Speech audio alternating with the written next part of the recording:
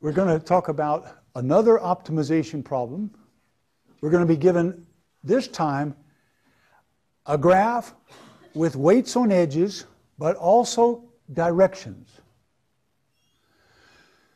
In this case, I have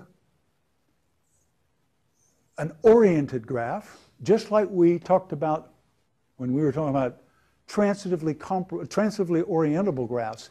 In other words, between any two vertices, I have either an edge over or an edge back, but I don't have one in each direction. If I made my example more complicated, I could have edges over and edges back. In fact, I could have multiple edges. You can have one highway from Boston to New York, which has a certain length, but you take a different route, you still get from Boston to New York, and it's a different length. And last time I checked, you could, in New York, turn around and drive back to Boston. So you can have edges over and edges back. You can have multiple edges in either direction, either or both directions. Okay, my example, just for visual purposes, is a little simpler. I start with a root node. The root node is colored red. And my goal is to find the shortest path from the root to all other cities, to all other vertices.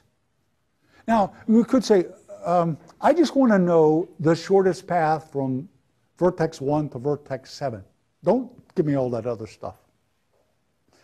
But it will turn out that finding one is computationally equivalent to finding them all.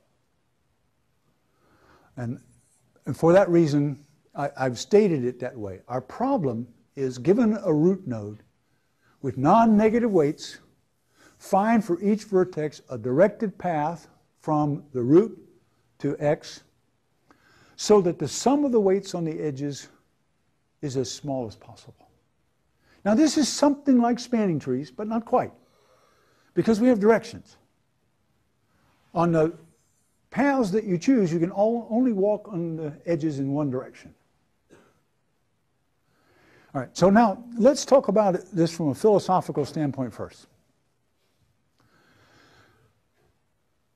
I could say to you, the distance from R to X is infinite. Now, what would I mean by that? Now, here's what I do mean by it. I don't know how to get from R to X. So if I don't know how to get there, then the distance is infinite.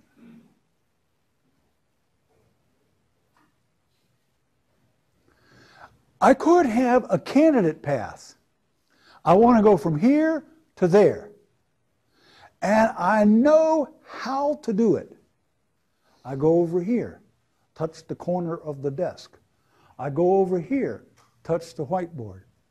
I walk down the whiteboard. Then I go over to this black chair. And then I get from the black chair to where I really wanted to go. That's a way. It may not be a very good way, but it is a way.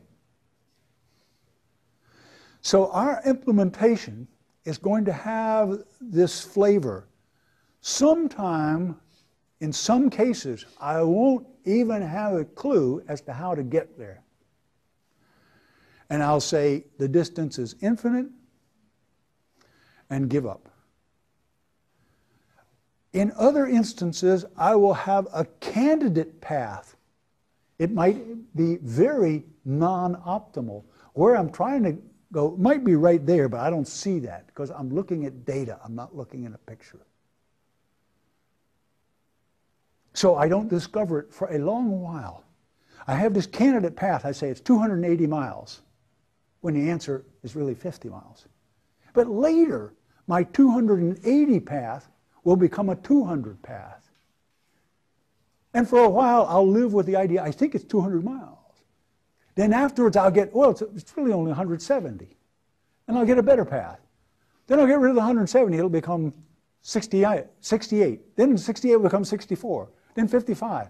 And then finally, I'll get it down to 50. And it'll stay at 50 forever. And I'll also have a notion that some paths are temporary and some distances are temporary, and other distances and other paths are permanent. Permanent means, of course, I know they're optimal, and once they're optimal, I'll never change them. The ones that are temporary, I don't know. They might be optimal, they may not. I'll continue to be open to change.